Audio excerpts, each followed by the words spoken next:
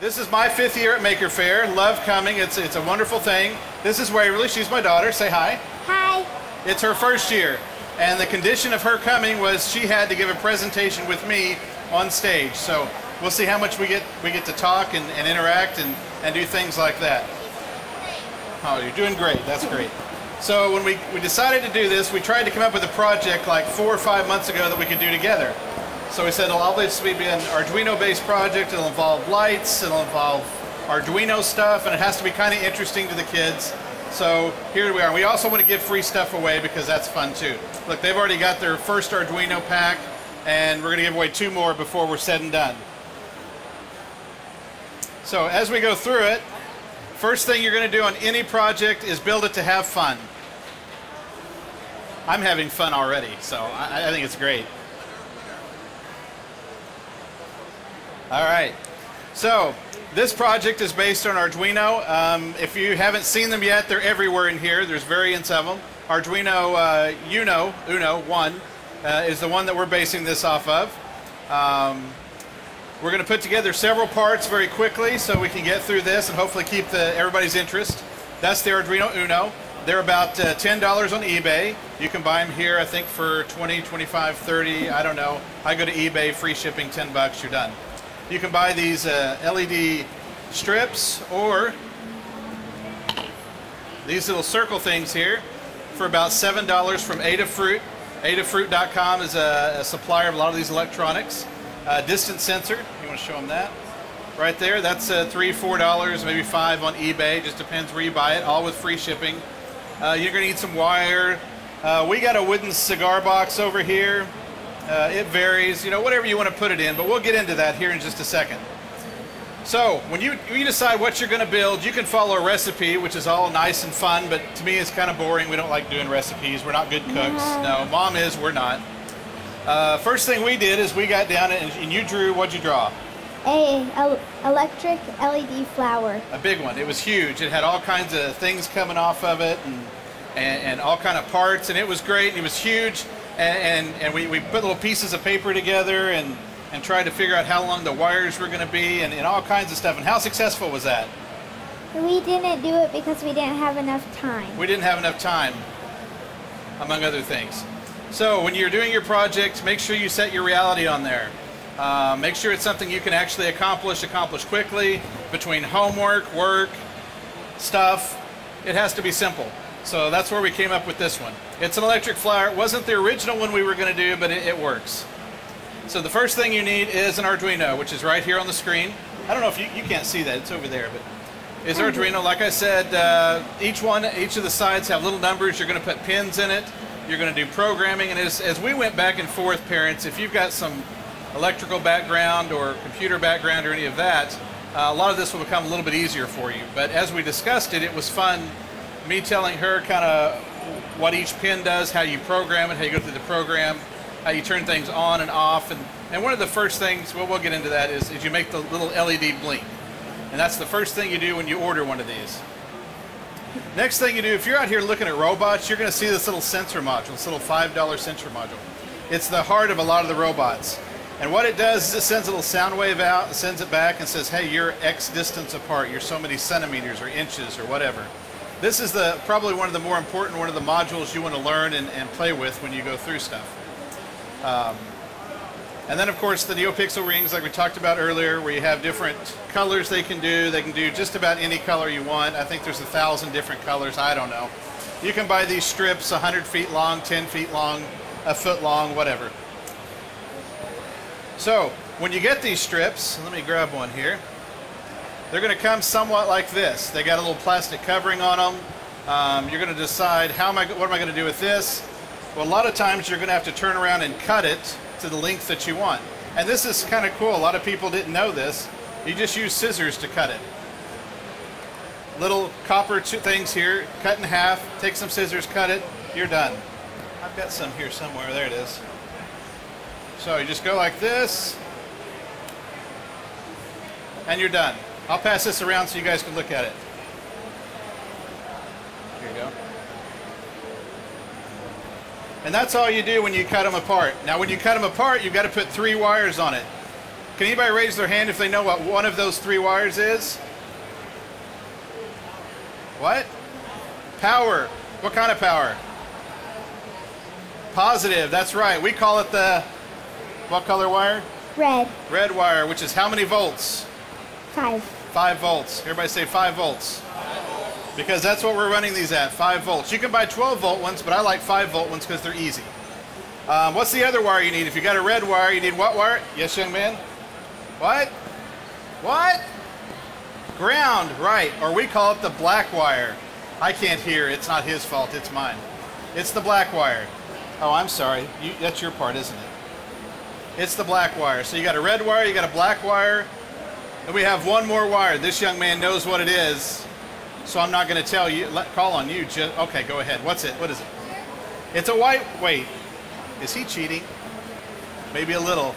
All right. It's a white wire, which has no significance whatsoever other than that is your data wire. That's what's going to tell each of these LEDs what color you want them to be, how fast you want them to flash, whatever. You do whatever you want with that wire because that's the important wire. That's what tells it to do things. So when you go into these different halls and you see all these blinking lights, how many wires do they have? 3. And one of them's red, one of them's black, and one of them's data, and it's whatever color we want to make it. Okay, let's see, where's this thing? We're also going to need power. If you get a whole bunch of these lights going, it's going to overwhelm this PC. You only want to go about a foot if you're playing on a PC. If you go really long, you got to get a separate power supply. And that's where this is going to come in. They're about 6-7 volts. Depending on how long you want to go, there's different calculations for that. We're not going to use one today, but if you wanted to, get one on eBay. They're about $5-10 bucks. They're cheap. They're easy. And you'll plug the red and the black wire into that, and the data wire into the Arduino. Okay, so you get your Arduino, you get it set up, you get it going, you go to the Arduino website, which is right there. You download the software, which is super free. If you've watched any of these presentations, we all do the same thing. We download the software. You get the tools. You go to the menu, you choose Uno because what is that? Right. It's the one that we're using. And then you try the first test. What's the first test? I know you know this. The blink test, right. That's the first thing you're going to do. And if that worked, you're doing good. If it didn't, start over.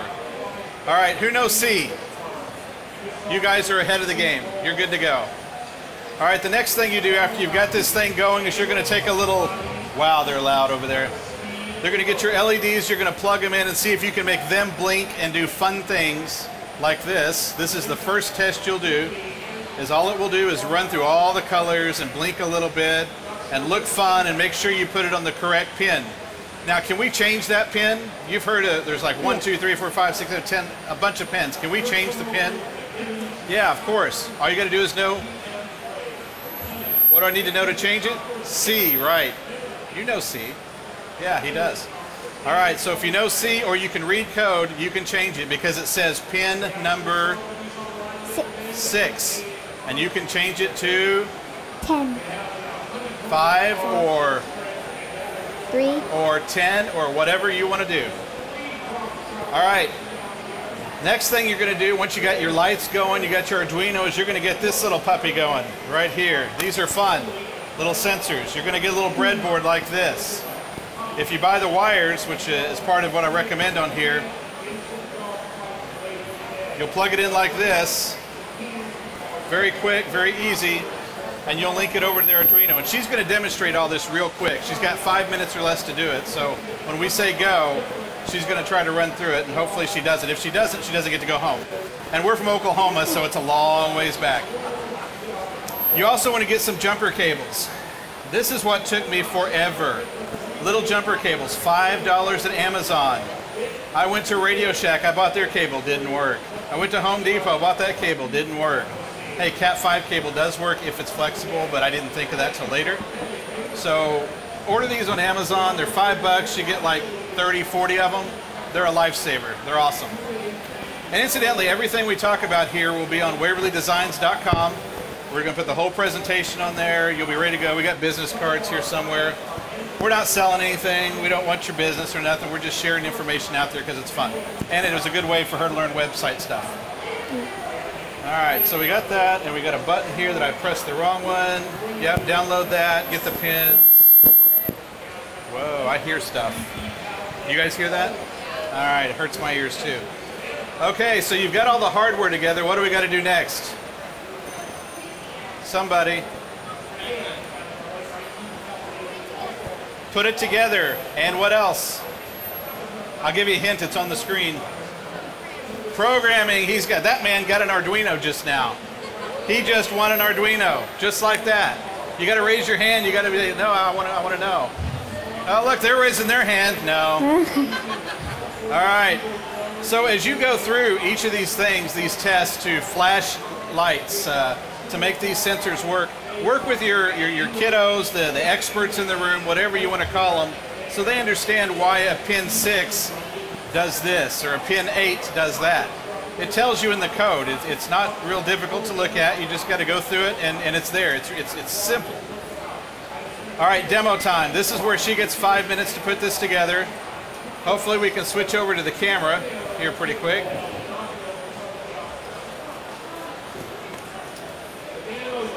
All right, so everything's on the screen. We're gonna unplug it. Take this. Hold on. Unplug it. All right, so here's all your stuff.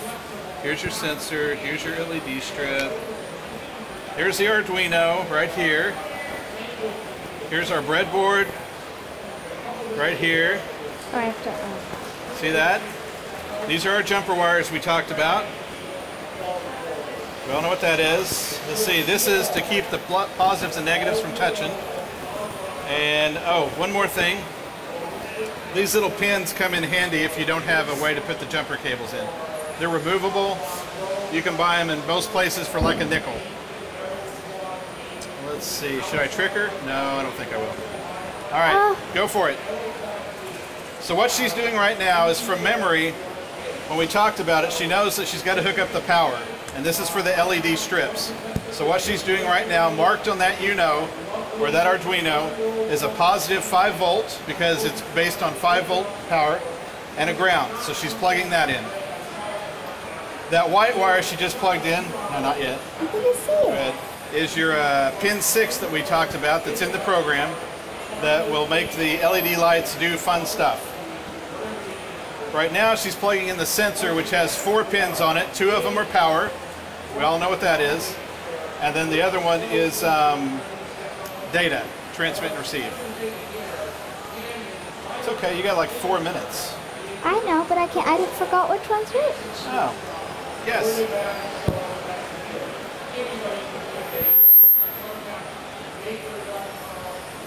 Here you go. There's your pins. Okay. So what I've got up on the screen is the actual program that we use. And I know I didn't talk to the AV guy about this, but is it hard to switch over to HDMI if we wanted to? Okay. Yeah, not yet. We're we're still going. Thanks. I'll show you the actual program that we're using here so you can get a visualization of it.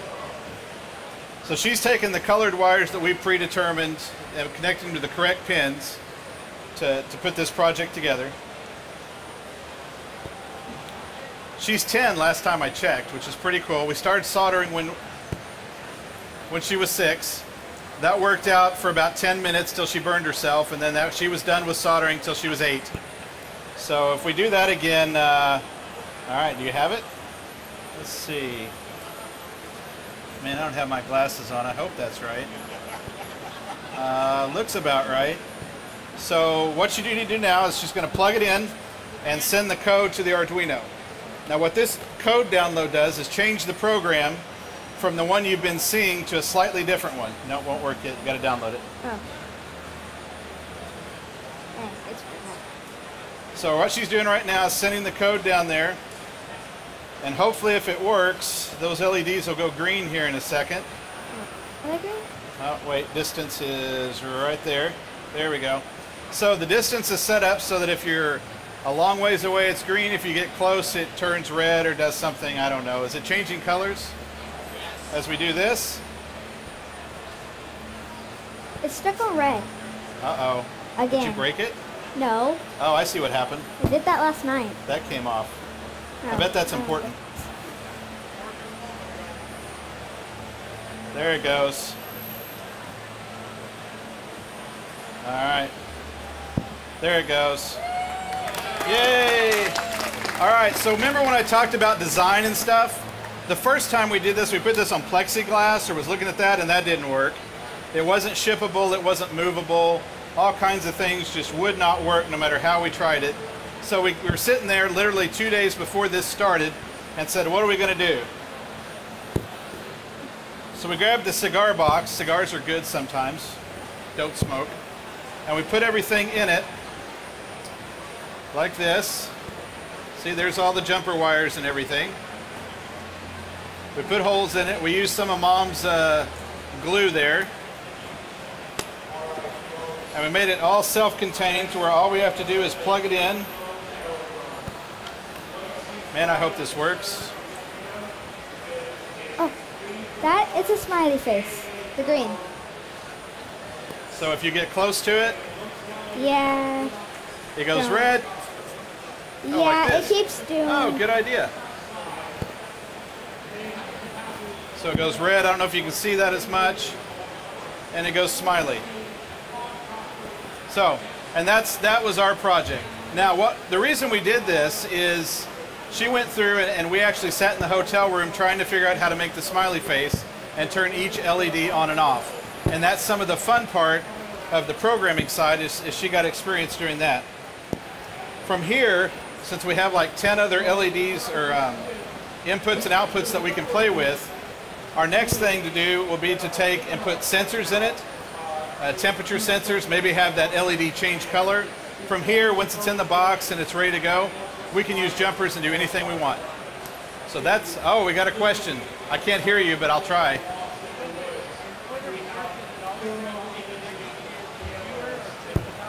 All right, he asked a very good question. I think I heard it right. I'm going to try to repeat it. He asked, does it always have to be plugged into the computer? So what happens is you write this software, it downloads it to the computer here, and it's always there until we change it. The only reason I've got it plugged into the computer is for power at this point. I don't have to, if I had the little, the wall wart or whatever, it would go. So let's see, how many Arduinos did I give away? I gave one to the filmers. Hi, Mom. I gave one to this young man. That means I've got one left. Let's see, let's come up with a good question. What's our question going to be? Don't tell anybody. Okay, I got it. No? All right. Who is under the age of 16? Raise your hand and keep it up, keep it up. All right, how many volts is a Arduino? He got 5, he hit it first. Okay, so you got one, come find me after. Now we're gonna do a bonus one. I'm gonna give away one more. One more. Who makes the Arduino chip that runs the Arduino? What's the core chip? No, it's not Intel. Uh-oh, does he know it? He's like, I don't know. I don't know. Anybody? What was it? I didn't hear you. Did you say? Atmel. Wow. You've got a serious cough there, young lady. You need to change that. All right, we'll make it happen. Folks, thanks for coming. Appreciate it. Hope you had some fun. And come next year. We have some of these up here, too, if you'd like them.